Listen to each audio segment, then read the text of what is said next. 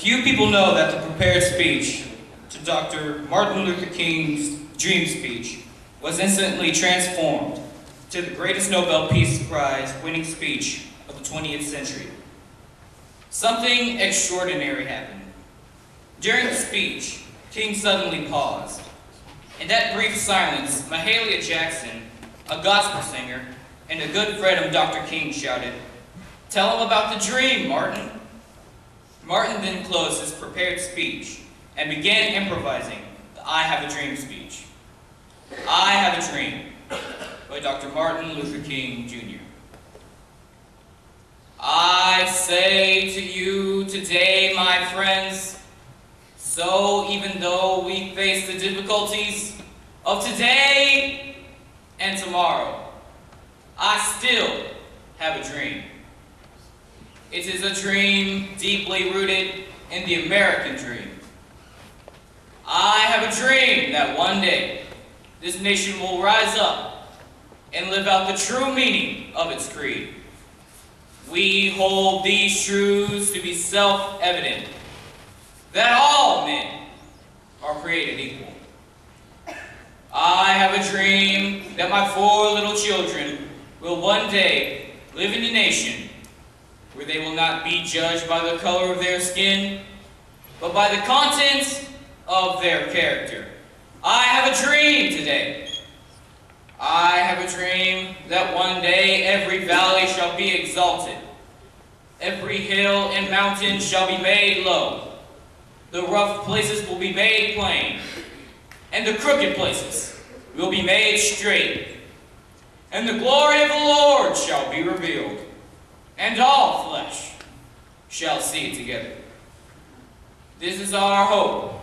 This is the faith. With this faith, we will be able to hew out a mountain of despair, a stone of hope.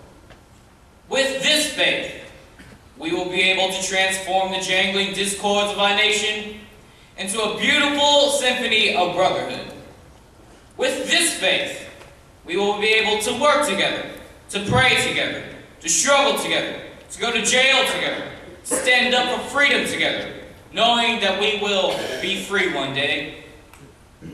This will be the day when all God's children will be able to sing with a new meaning. My country, 'tis of thee, sweet land of liberty, of thee I sing.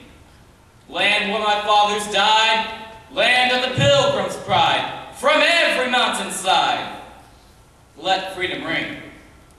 And if America is to be a great nation, this must become true. So let freedom ring from the prodigious hilltops of New Hampshire. Let freedom ring from the mighty mountains of New York. Let freedom ring from the heightening Alleghenies of Pennsylvania. Let freedom ring from the curvaceous slopes of California.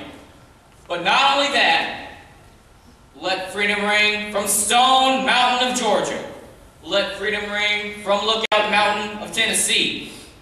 Let freedom ring from every hill and molehill of Mississippi. From every mountainside, let freedom ring. And when this happens, when we allow freedom to ring, when we let it ring from every village and every hamlet and every state and every city, we will be able to speed up that day when all God's children, black men and white men, Jews and Gentiles, Protestants and Catholics, will be able to join hands and sing the words of the old Negro spiritual. Free at last, thank God Almighty, we are free at last.